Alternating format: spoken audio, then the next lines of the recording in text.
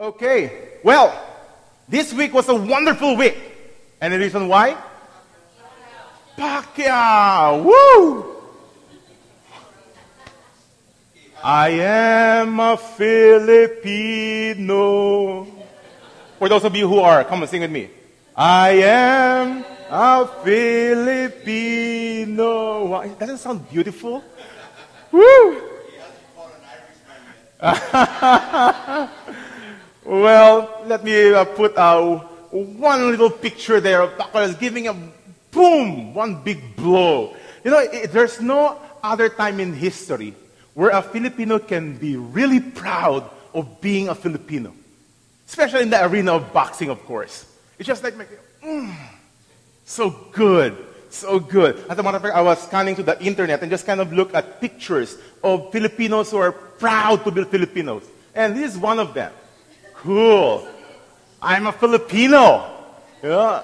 And it's a picture of Pacquiao right there. As a matter of fact, I feel exactly the same as he does right now. I say, man, cool. Cool. Isn't it nice to be a Filipino? Wow. So, John, I'm sorry. You're a lone Irishman here. But you see, being proud, well, next slide, is really a thin line of being proud and saying, you know what, I am who I am, a Filipino. And the border is to be boastful. It's really a fine line, very fine line. You know, when Pacquiao hits that other guy, say, ooh, yeah, bravo, Filipino. But it's very thin that sometimes you don't even know you have crossed the border where you're no longer just being proud, but being boastful. You see, what is true in the physical realm is very true in the spiritual realm. The last 5 chapters in the book of Galatians, the Apostle Paul was kind of pounding, pound per pound with the Galatians. He was hitting them left, right, and right hook, and I mean, all the punches was being given to the Galatians. He said, how dare you start to believe another gospel? Boom! How can you say that you are saved by circumcision? Boom! I mean, he was just boxing them and punching them left and right.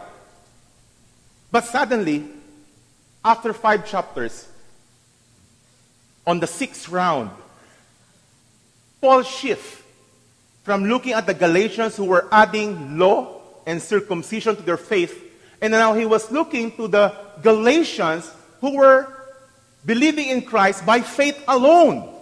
But there's a problem. Because they believe in faith alone in Jesus, now they become boastful. They're saying, you know what? I'm not like those other Galatians who try to circumcise themselves. I'm not like those other Galatians who try to add law to the faith. I am a pure faith alone. That's chapter 6.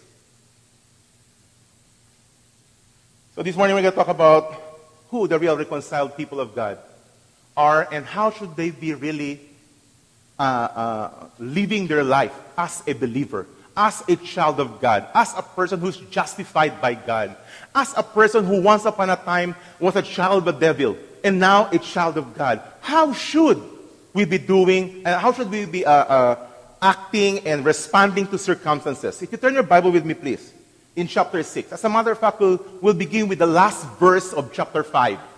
We'll be reading chapter 5, verse 26, to chapter 6, verse 5.